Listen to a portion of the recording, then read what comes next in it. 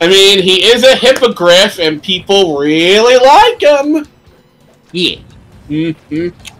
Spends an entire year's worth of savings on a single arcade game. No, I mean, Button Mash would do that. I took Riley's savings. Either way. And now Riley doesn't have any savings. Well, that's not my problem, is it?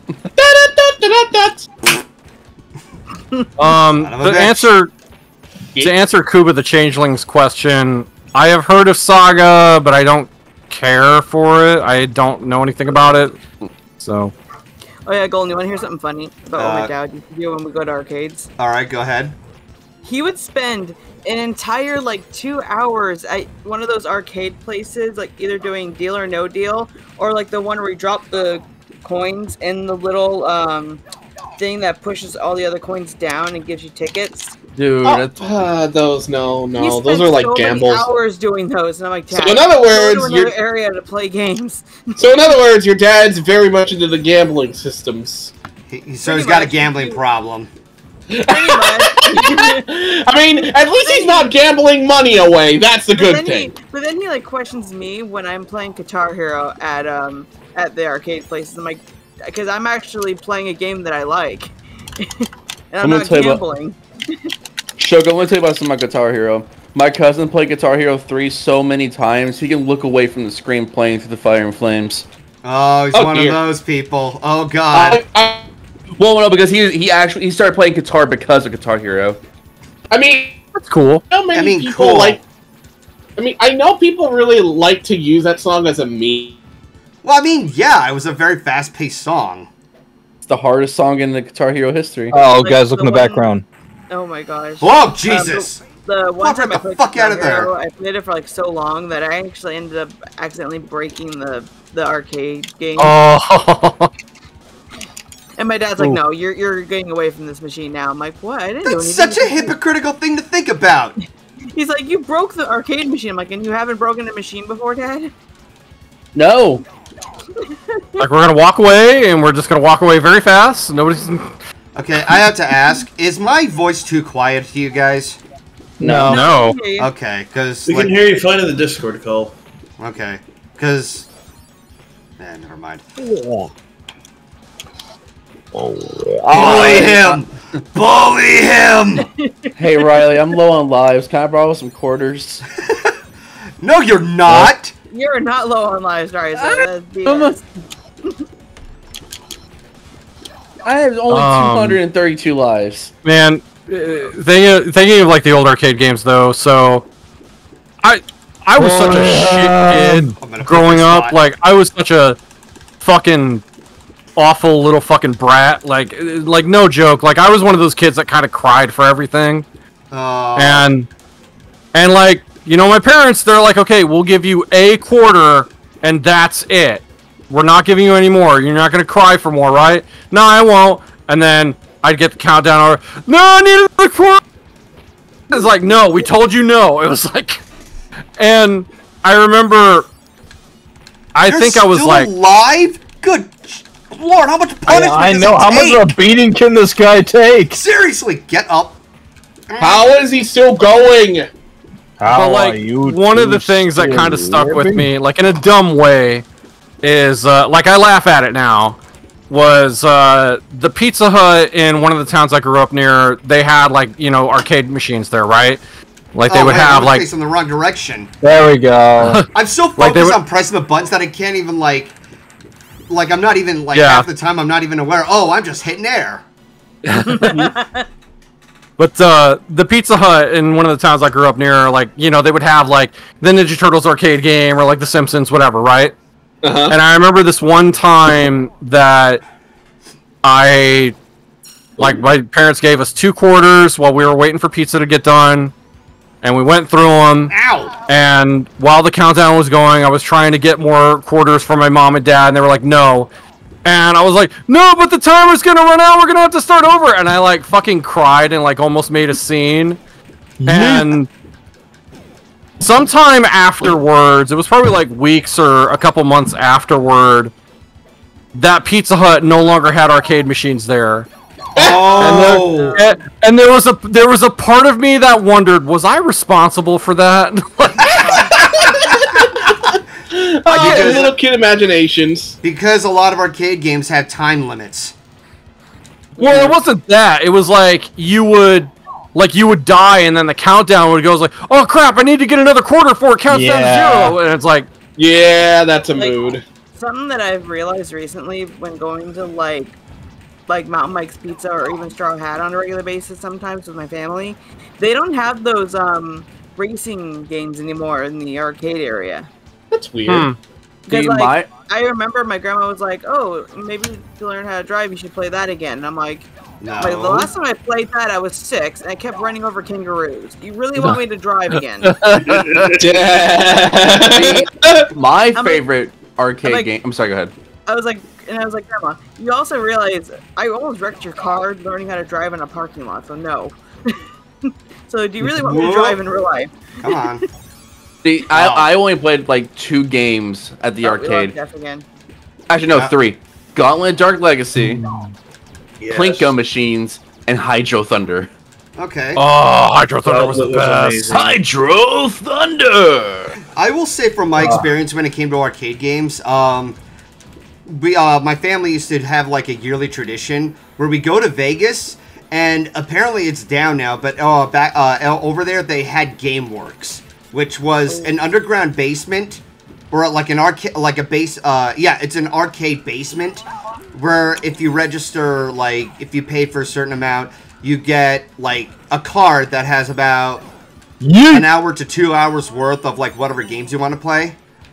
And it's just like there were so many to choose from. Oh god, I keep getting frozen. Same.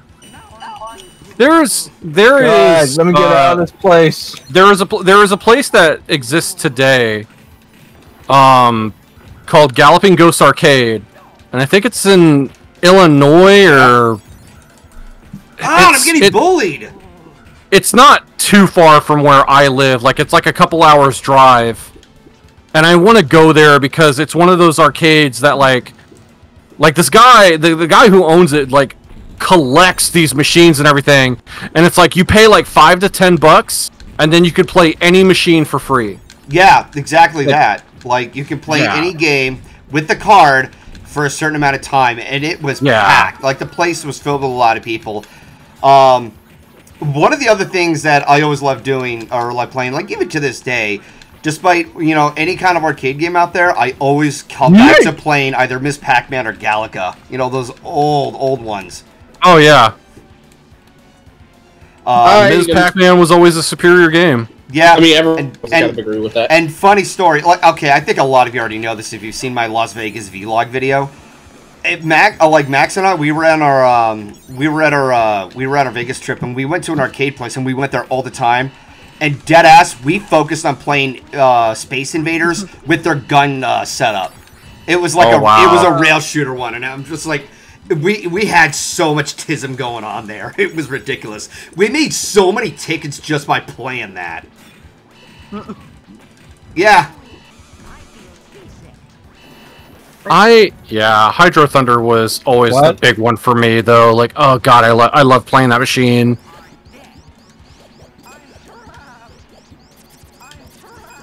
Ow. I know, like, another... Oh god. I know, like, another arcade game that kind of sticks out is, like, the original RoboCop arcade game, the... Where are you, you son of a bitch?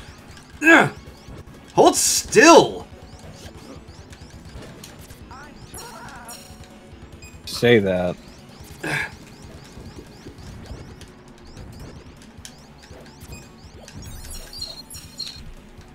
Damn it. Damn it! Stop! You're trapping my friends in a bubble here? What are you, T-Rex? Leave a bubble. No, because I remember in Twilight's Kingdom, T-Rex summoned them, and they were all trapped in individual bubbles, which is really weird. But... Bubbles! Yeah, not the kind of bubbles you want. Fucking bubbles! Just reminded of the fact... Go ahead. Just reminded of the fact that we finally got Krang in a movie, and it was that second Bay movie, and he was voiced by the same VO that, trying to remember his name. I know like other characters he's done. He usually has like a deep voice. God damn it! I had it in my head too. Oh my god! This is like, God, dude, he's being such an overkill. The mouse so they don't blow up. He was the same guy that played like Raymond's brother from Everybody Loves Raymond. Like he was that guy. Like Brad. Yeah, Brad something like. Get. I know who you're talking about, but I'm blanking on the name for some reason. Yeah, but he voiced Krang in the Brad Garrett. Thank you, Brad Garrett. That's it. Yep. Yeah, he voiced Krang in the second movie.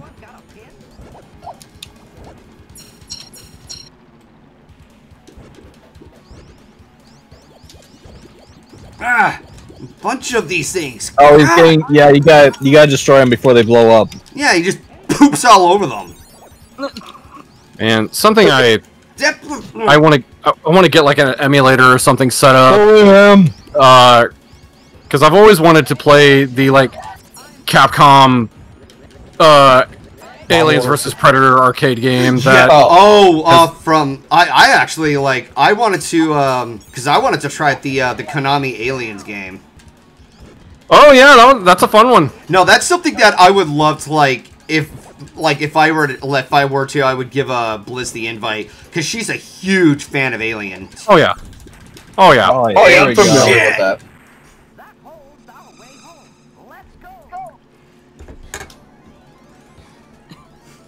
Right. So, what happened to Krang?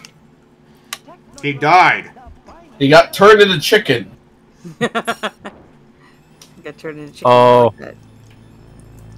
Ryza. Oh, there it is. Okay, good. Bye. I was about to say, I'm gonna turn Ryza into Ron chicken! Shredder, man. We need you. He's got a lightsaber? Dude, he's a Jedi. Sure, they went in the future. Okay, I that was was fair. I was franchise. Bully him! I was also watching a video a while back about, what was it? About how Chuck E. Cheese is apparently going bankrupt, or they're at the verge of bankruptcy. Yeah. I mean, at this day and age, yeah, like... Yeah. Like, according to the video that I saw, it was done by a guy named Bright Sun Films. He usually does videos on, like, shipwrecks, or, like, mostly shipwrecks and stuff that was either abandoned or, like, went bankrupt. Uh-huh. And in his Chuck E. Cheese video, he says that he feels that the reason Chuck E. Cheese kind of fell out of, out of public eye was because they kind of lost the plot of what it means to be a fun place for kids. Like, if you look at recent photos, they kind of basically pulled the cringy, simplify everything and make everything technological, instead of, having an entire section, like an entire area for kids. It's just, oh, there's tables, there's a dance mat right there. And there's no arcades? Basically that. Imagine it just sort of like a generic, like, hangout for teenagers, but with Chuck E. Cheese characters thrown around. Yeah. I mean, the company was bought by someone. The company was apparently bought by someone else, and they went, "Let's try to cut corners." Oh, he fell over.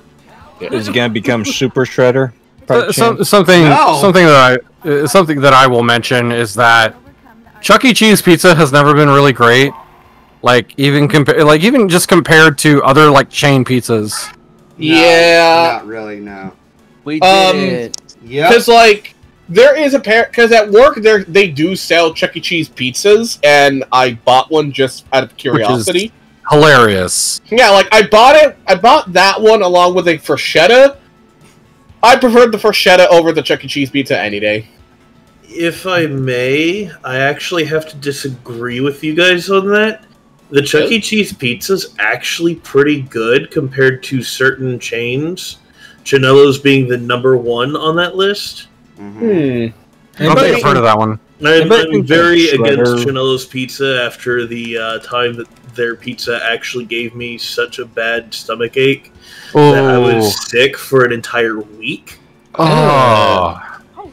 Anybody else think that the that Shredder was easier to beat than Krang? Yeah! What was that all about?